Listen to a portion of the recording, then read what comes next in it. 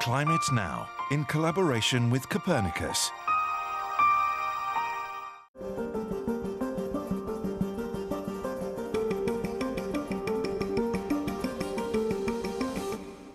Hello and welcome to Climate Now, here for a special edition from the COP25 climate negotiations in Madrid. Coming up, we look back at 2019, an exceptional year, and ask how extreme can it get? And we look at the emissions gap, the difference between what was promised and what's really pumped into the atmosphere, plus the latest climate news from the Copernicus Climate Change Service.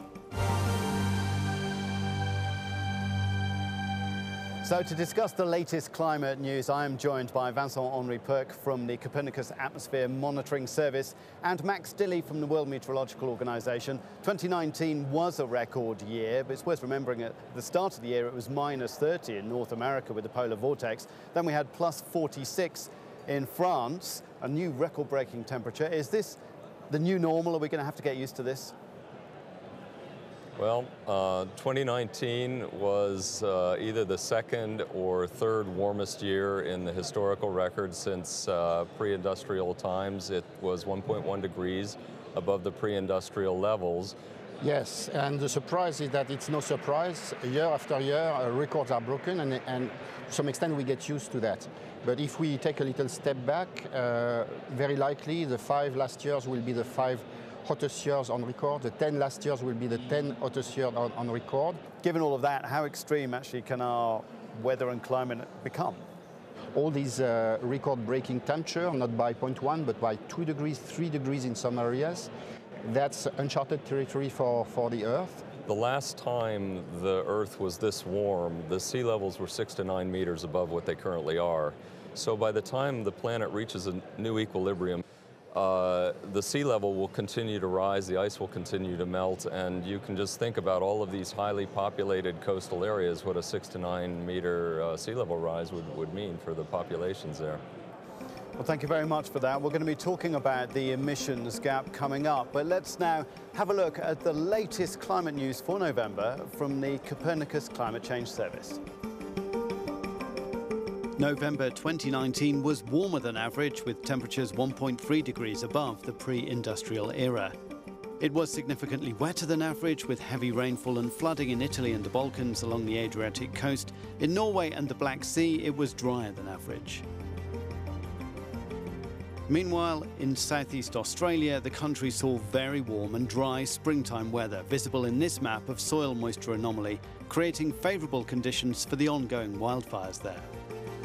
Well, now we're going to talk about the emissions gap, and joining me is Yuri Rogel, who's a climate scientist from Imperial College London, and GLEN Peters, who is from the Centre for International Climate Research in Norway. In 2018, we emitted into the atmosphere a record amount of CO2, but here at this event we're talking about cutting emissions. There seems to be a kind of credibility gap rather than just an emissions gap.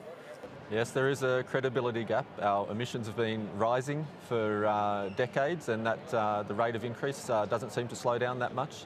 Emissions have gone up about 60% since 1990. Even since the Paris Agreement was adopted in 2015, emissions have gone up something like 4%.